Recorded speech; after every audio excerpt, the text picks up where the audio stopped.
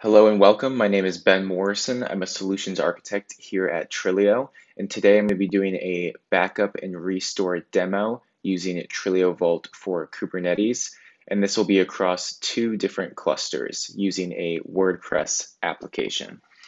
So first, let's take a look at the clusters we have here. We have a RKE cluster that we are using, and then a GKE cluster that we will be using today. We're going to be migrating or restoring an application from GKE, a WordPress application, over to our RKE cluster. So here, looking at our GKE cluster, let's do a get all of our KubeCon demo namespace. And here we can see a WordPress application we have up and running. We have two different pods, a front end and then a back end MySQL pod, two different services for the WordPress application, front end and then back end MySQL. And then we also have some persistent volumes as well associated with our application. And we can see here that these persistent volumes are bound to the storage class standard RWO.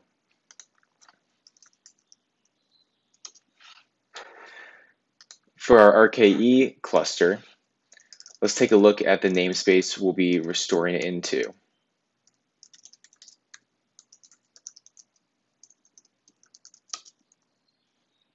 So here we can see that there are no resources currently in our KubeCon restore namespace, and there are no persistent volumes currently in this KubeCon restore namespace. I'll also point out that we are using a Longhorn storage class in this cluster. And so when we do the restore, we'll have to make sure the application is using the correct storage class when it gets into this RKE cluster. Now let's take a look at the WordPress application that we will be using. Here you can see we're using a node port to access our WordPress application. And here we have 31565 as the node port. And here, 31565, you can see is the WordPress Trilio demo website we have running on our GKE cluster. Now let's go ahead and log into Trilio Vault for Kubernetes and do a backup of this application. Here I can log in using a single sign-on configured with Google. You can configure any single sign-on with OIDC, or you can configure an LDAP sign-on. Here, let's go to the namespace that we want to back up.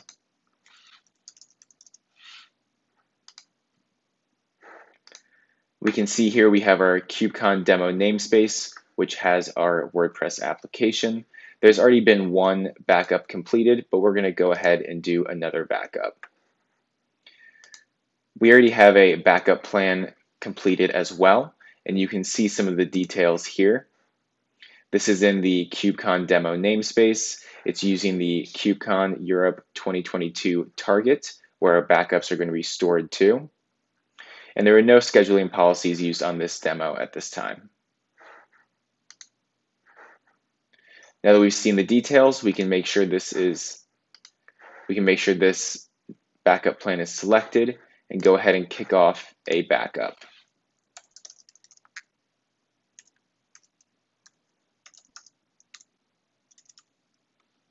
And I'm going to be doing an incremental backup. This means that only any changes in data that have occurred from my initial full backup will be stored onto the target.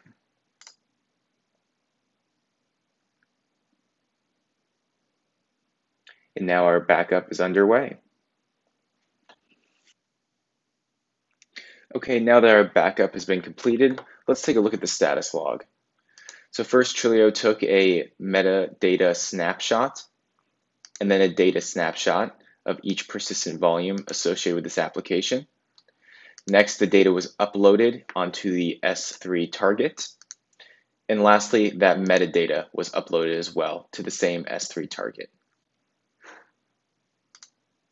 Now that we've completed our backup, let's go back into our Trilio website on WordPress and do an example of a disaster situation. Let's say some sort of disaster occurs and your data gets deleted, whether it's a ransomware attack, other cybersecurity attack, or maybe some internal disaster that occurs.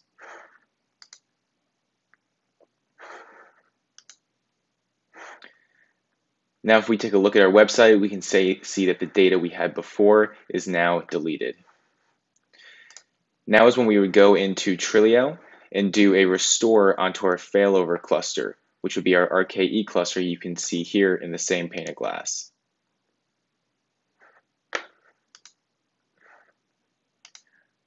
Let's go into the disaster recovery planning tool, and from here we can do a restore onto our failover RKE cluster.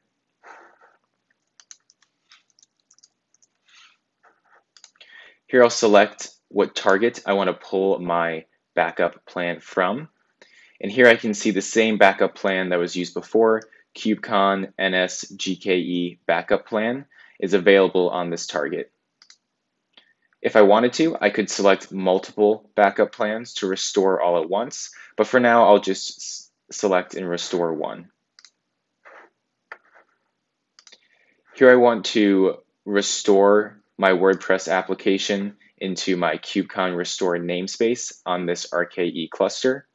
And I'm going to have one flag on here, skip if already exists, just in case for some reason there are leftover resources there that were not deleted before. I also need to add a transform to make sure that my persistent volume claim uses the correct storage class. I'll select my two PVCs, name my transform storage class transform, and I'll do a replace operation on spec storage class name. And I'll replace the name from standard to Longhorn.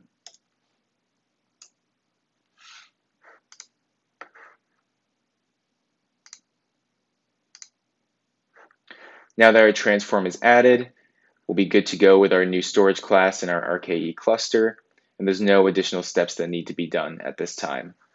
If I wanted to, however, I could exclude certain resources from my backup plan, or even add in a hook if I wanted to here in the restore step. But for now, I can go ahead and execute.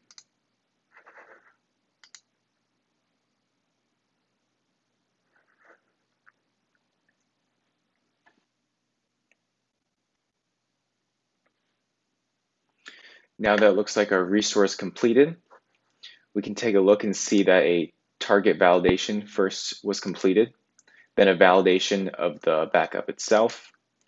We then had a restore of the data with these two persistent volumes, the MySQL and the WordPress persistent volumes. And finally, we restored our metadata.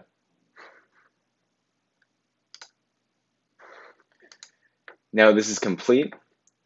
Let's go back to the terminal and find the new URL for our new WordPress application that's been restored. Here in our RKE cluster, we can do a get all of that KubeCon restore namespace, which remember before was empty. And now we can see that just a few seconds ago, we restored our WordPress application. We have both of our pods up and running, both services, both deployments. We can also take a look and see both of our persistent volume claims now restored and using Longhorn storage class. In order to connect to our new WordPress application, let's take a look at the ingress address.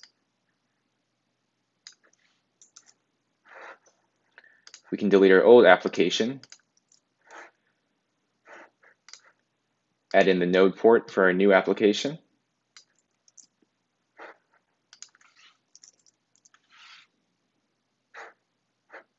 and now see that our WordPress application was restored and our data is restored as well, back to how it was before.